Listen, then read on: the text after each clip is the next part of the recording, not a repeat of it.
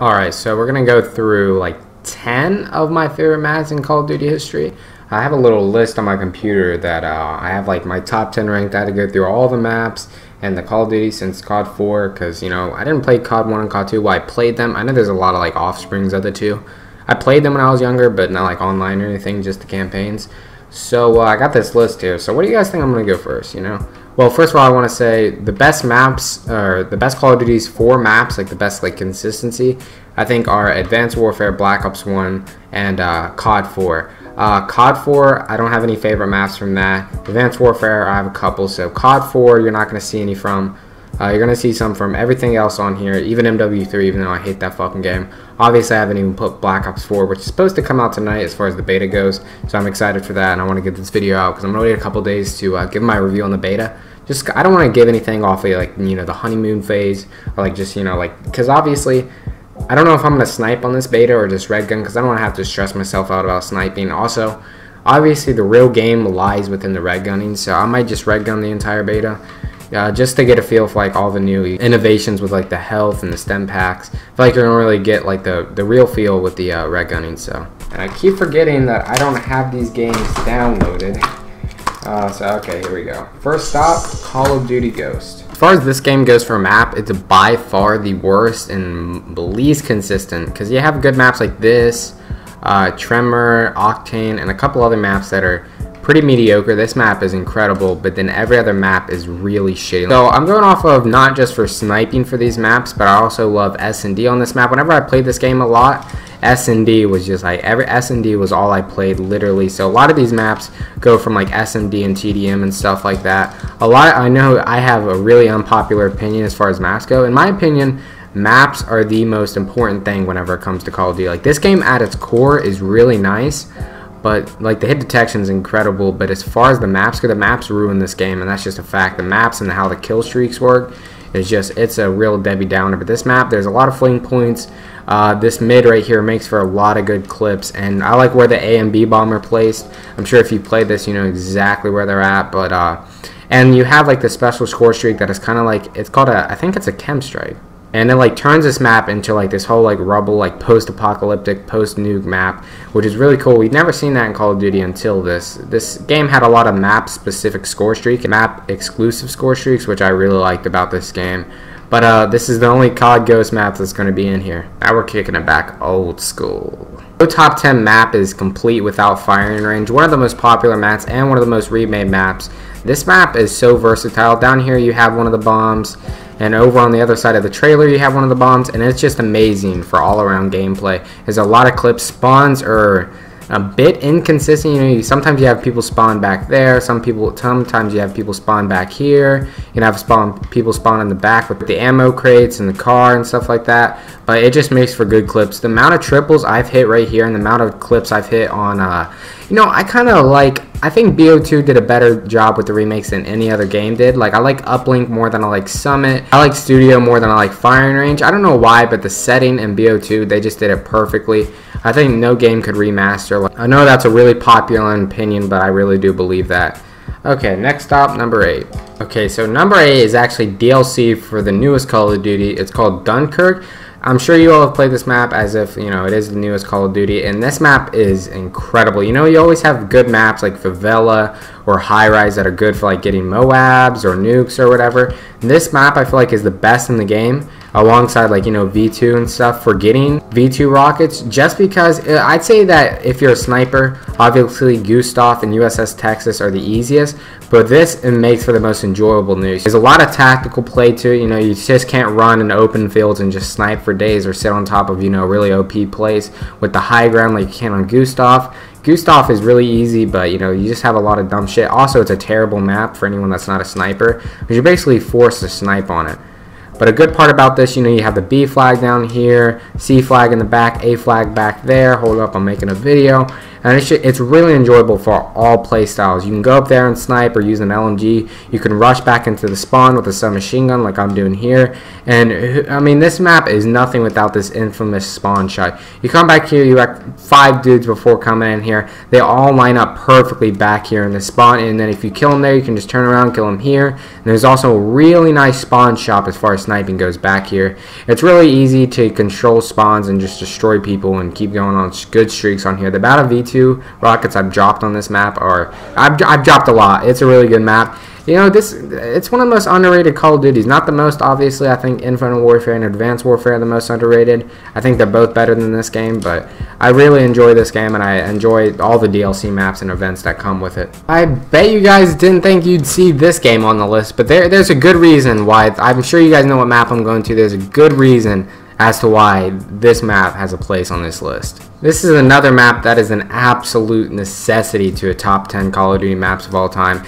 I mean, we've seen this 3 different times, I think. MW2, this is where this map originated, and I feel like obviously we all like MW2 more than this game, but the map itself in this game, it's obviously, you know, originated around and built for wall running and all the jump packs and stuff. But I generally like this map a lot more than the MW2 and MW3 remakes. Obviously, this map is ugly as fuck in MW3 because that game is ugly as hell.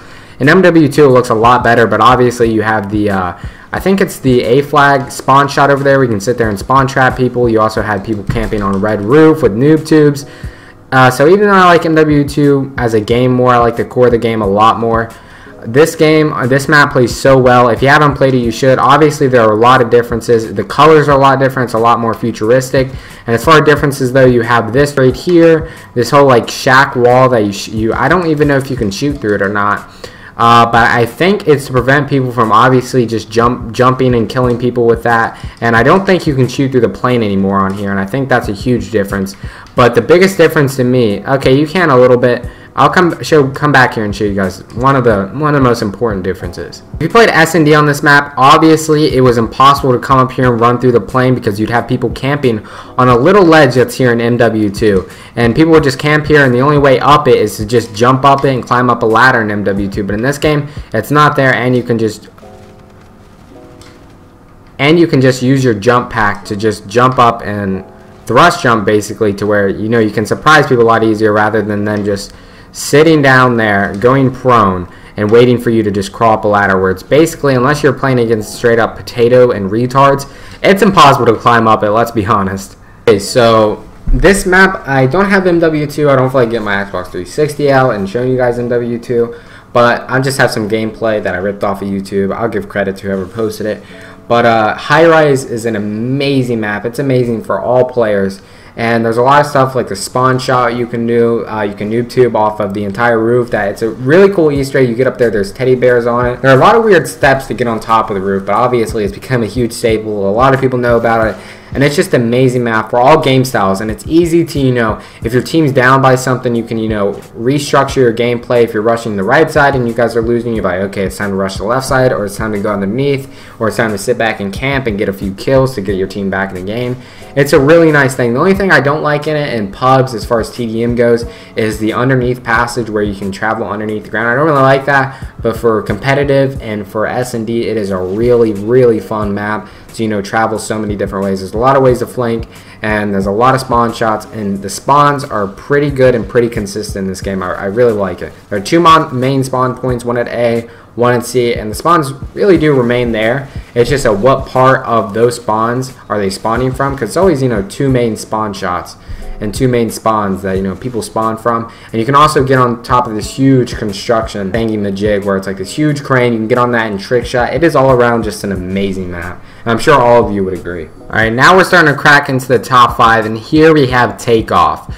I feel like this is better than the Black Ops 1 original Stadium, just because I just love the look of Black Ops 2 a little bit more. Even though I'm a huge Black Ops 1 fan, I feel like the graphics and just the remakes and the futuristic. But this map is all around perfect for everything. S&D, it's amazing. Sniping, it's incredible. Spawns are really consistent. It's a really tactical map in my opinion. And the fact that there's 2 versions of it really makes it a huge staple in the Call of Duty. You know, it's not a huge fan favorite. I feel like for trick shotting, it was a must. Everyone loved this map for trick shotting. This map is just an incredible map. It's a really overlooked map. Not that, you know, a lot of people don't like it. I just feel like a lot of maps are really underrated, especially the #1 spot is the most underrated map ever. No one talks about it. I swear they don't. But yeah, top 5, it's so worthy of it. If you guys played this, you know, let me know what you guys think of it. I always had a good time on this map. But, you know, occasionally there weren't good times, just like any map. Okay, a lot of these maps on this list, on my personal list, have been either remade or revamped in other Call of Duties, and this is absolutely no exception. Obviously, this is a really popular map, fan favorite, and it's been remastered, and I think has it been remastered in BO3? I think it has. I could be wrong, but it obviously came back as Uplink in BO2, and I think Uplink's a bit better just because obviously I like the look of BO2 a bit more, and I like the colors more. I already talked about that in Takeoff and Firing Range. I feel like the Black Ops 2 did a better job with these maps than BO1 did, even though I like BO1 more. But this map, you know, you can control spawns really well. It's good for S&D, really good for domination, and obviously it's a great pub stomping map. You can control spawns and spawn traps really well. If you just sit here and destroy people and you have someone sitting over there destroying people just in case, they're not leaving spawn. You do not spawn on this map unless you're spawning back there and in the back of the map over there. These spawns do not fluctuate very often. I swear they don't. And that's why I didn't pick a lot of COD 4 maps, because I feel like you can just sit there and get spawn trap for days on every single COD 4 maps, especially with frag times 3 and stun by 3s. You are not leaving the spawn in that game, and that's why I didn't put any of the maps in here. Okay, so now we're getting into the top 3, and it's an iron sharp as iron world out there in Call of Duty maps. There are a lot of amazing ones, so making it into the top 3 is a really hard task, but this is a really unpopular opinion. I've never seen gameplay on this map. I'll have to look it up. I just played it myself. Never seen a clip on this map, never seen much gameplay on it, but it's Perplex from Advanced Warfare. It came out in one of the DLCs. I'm not sure. I don't even know the name of the packs. I just go by numbers. I don't even know what it is, but this map, I remember when I first started playing Call of Duty in competitive, I would sit here and practice on bots for hours on end, myself versus 6 bots on the other team, all veteran, and sit here and just practice S&D on this map 24/7. It is a really overlooked map. It's like a bunch of Australian apartment complexes as far as I remember. I haven't played it in years, but this map is incredible. If you haven't played it, not encouraging you to buy the DLC because obviously no one gives a fuck about this game. Even when it came out, no one cared. But it's a really good map, very overlooked. Okay, and the second best map in COD history is Resistance from MW3, aka also known as Occupation from World War II. This came out in the Resistance DLC. I only know that because of the map name. But whenever I played MW3, obviously that game is ugly as hell. I always thought, you know, what would it look like with more color? And this is it. It's just, it's a better version. I don't understand how people can, you know, you're looking at this, everything is green and gray on MW3. On here you have some reds, blue, greens, gray, fucking every color of the rainbow. And this is not the most, I would have liked to see this come back in either BO2, and obviously they're not going to do that because of, you know, the old franchise, and it's split up between Infinity War and Treyarch, and this is obviously an Infinity War map, even though Sledgehammer remastered this, which not sure how that was made possible. But this map is honestly so beautiful. It's so good for almost every single game mode. It's my favorite map in this game, and I hit that really nice Springfield clip, the quad feed ×4 on the B flag. This map, it's just a masterpiece. And obviously in MW3 there were a lot of tricks to where you can get on top of the buildings and bounce off and trick shot. And this game, this map, it's iconic. It really is. It's not a lot of people's favorite, but for me, it's an amazing map. It's obviously very iconic. The first map I played on, the first memory I have of Call of Duty is playing this map on MW3. And yeah, that's all I gotta say. A very well-rounded map, good for all playstyles. A lot of flank points. You can even camp in there, or you can hide behind the door over there. This map is just, it's honestly such a masterpiece. I love this map so much. And the best map in COD history goes to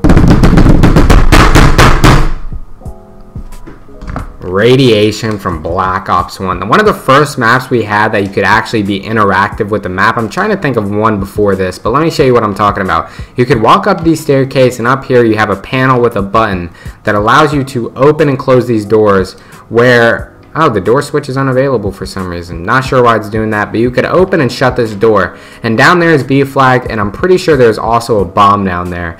And let me see what happens when you get down there.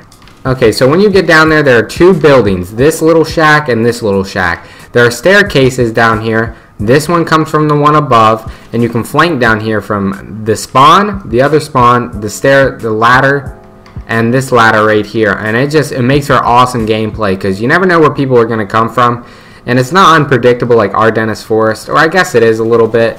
But like if you have someone trapped in that spawn, they're probably going to come through here or come through there, and you automatically have a line of sight. Or they could fiddle with the doors and stuff and drop in from above. So this map, I am a fucking dog on this map, dude. Score streaks are incredible on this map. Sometimes you have people posted up in there, which is the only issue in this lobby. There aren't a whole lot of campers in this game, and if they are, they're easily accessible. A lot of flank points in there, a lot of flank points in here, a lot of flank points up to there, and everything is pretty much easily wall bangable.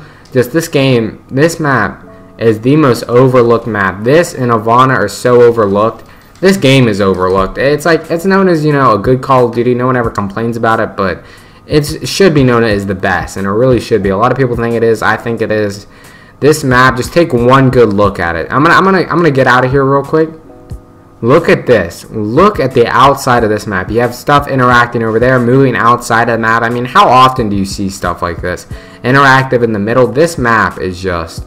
it really is so good, and it makes me pissed off when people don't have it in their top 10. I mean, everyone's entitled to their own opinion, but this map never had a single bad time on this map that I can remember of. This plays, look at this cross-map tomahawks. It's good for sniping, great for S&D, great for domination, great for TDM. It's such a good map. So anyways, I'm going to wrap this up. I hope you guys agreed with a lot of this, even though some of these maps I'm sure you guys never even heard of, especially Perplex. That map is not popular by any stretch of the imagination, but I want to hear what you guys think. Leave your top 10 in the comment section below. Give me your feedback. I know there's going to be a lot of motherfuckers telling me to kill myself in a drink bleach in the comment section, but I hope you all enjoyed this, and I'll catch you all later.